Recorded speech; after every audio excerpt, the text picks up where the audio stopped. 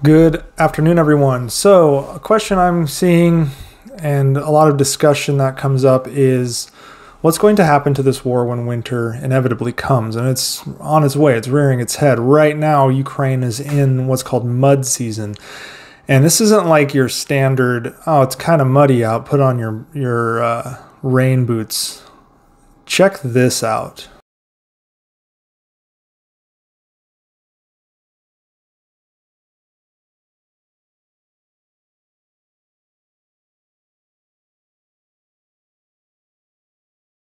So you can see that is a significant amount of mud. And this isn't just easy mud to maneuver through. That is bogging down any kind of offensive operations, whether it's Russia's or Ukraine's.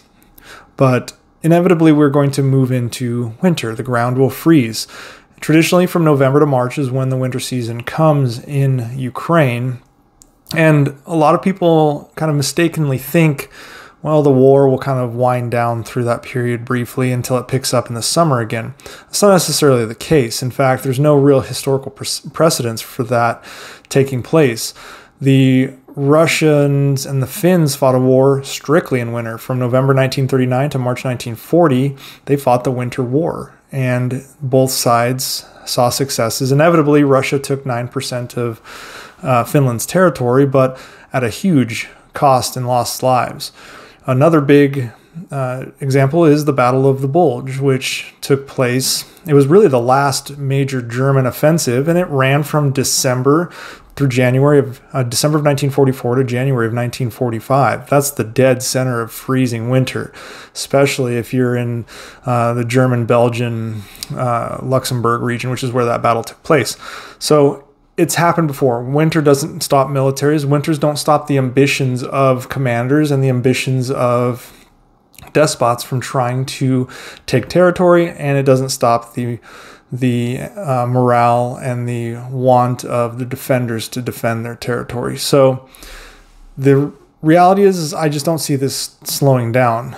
Now, Russia and Ukraine are going to have different strategies with what's coming out of this winter. Russia's aim is to draw the war out through the winter in the hopes that they can use energy as a strategy.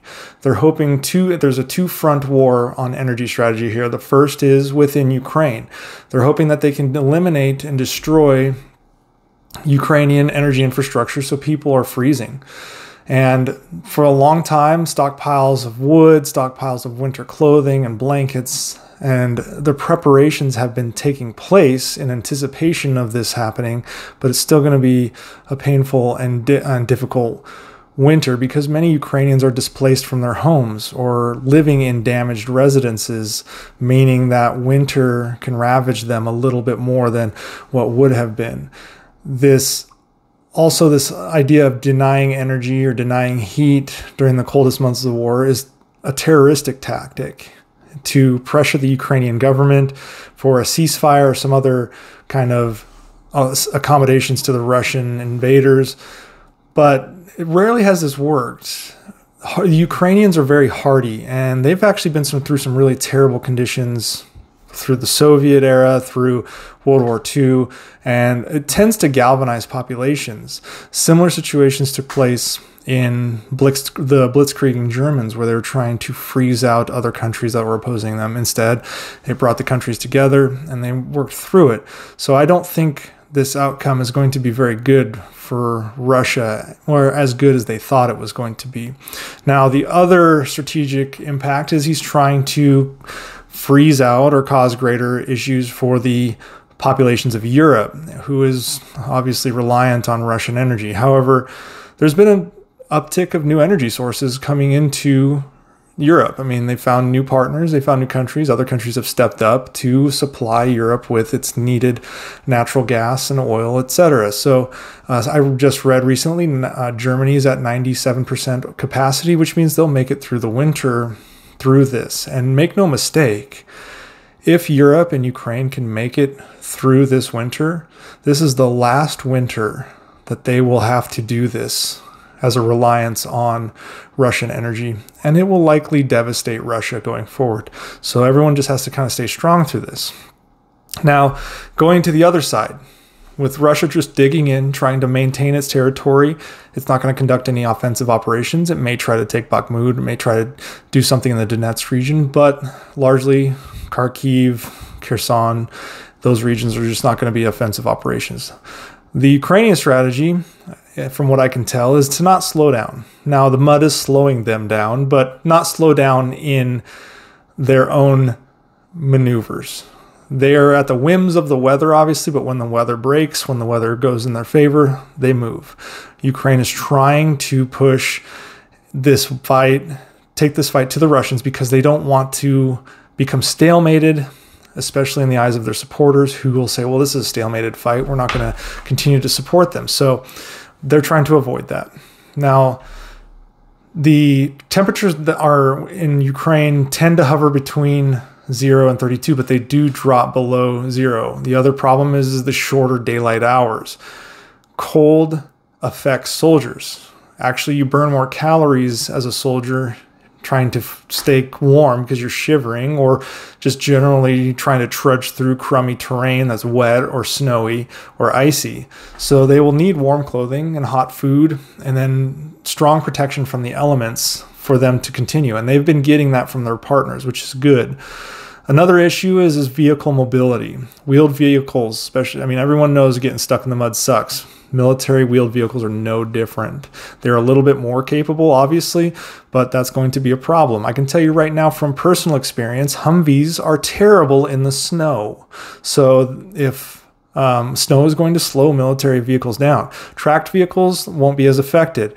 They actually might thrive in a condition like this because tracked vehicles create their own roads, essentially. They just can do that type of stuff. However, there will be maintenance issues, and I'll come to that as well. Fuel consumption elevates, which can stress logistics lines with soldiers trying to stay warm at command posts.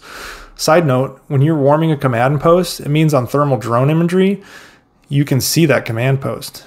Actually, soldiers silhouette on thermal imagery a lot better in the winter because the ground is all very cold and you're still the same temperature. So that will play into the favor of the Ukrainians who are using thermal imagery a lot more so than the Russians. But back to fuel consumption.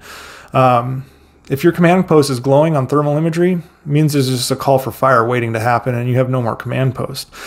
Fuel consumption grows as it takes longer to move on snowy and icy routes, to recover vehicles, to cook the hot food that is necessary.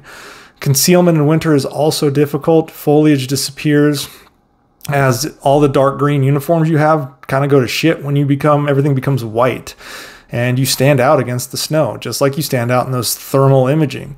It also makes it more difficult for drones and other aerial vehicles and even fighters to fly because cold weather tends to bring more adverse weather, rainy conditions, snowy conditions, so that becomes more difficult.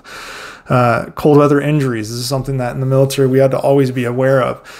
Frostbite, an ill-prepared Russian military or even ill-prepared Ukrainian forces are going to have to deal with frostbite. I think it's going to affect Russia a lot more because Russia has been taught to suck it up and they will lose these soldiers to cold injuries. Dehydration can set in as well because the cold lulls you into thinking that you're not thirsty, and the water can freeze and you may even sweat. And if you have too much hot weather or cold weather gear on and you're sweating in it. Another huge problem is maintenance, because without heated maintenance tents, soldiers must be on an elevated work rest cycle. Otherwise, fingers get too cold, their bodies get too cold, and they can even get frostbitten by touching frozen equipment. Further morale drops from that. Some equipment can't even be worked on until it thaws. Cold-induced brittleness is something that advanced militaries, such as the US, account for. Without warming tents, parts can break, bolts can snap, and thus there's a required equipment thawing time. Now, these thawing times can range from 2 to 12 hours. Even with warming tents, this slows the maintenance cycle down significantly for both sides. So cold is going to play a part, but I think it advantages Ukraine when the ground is frozen, but it advantages the Russian defense when it's not. This is why, even though the fighting is going to continue, I don't think it's going to be as massive of movements, especially when it's muddy. This is why we're not seeing a lot of movements. So winter is going to affect it, but the war is not going to stop, unfortunately, for anyone.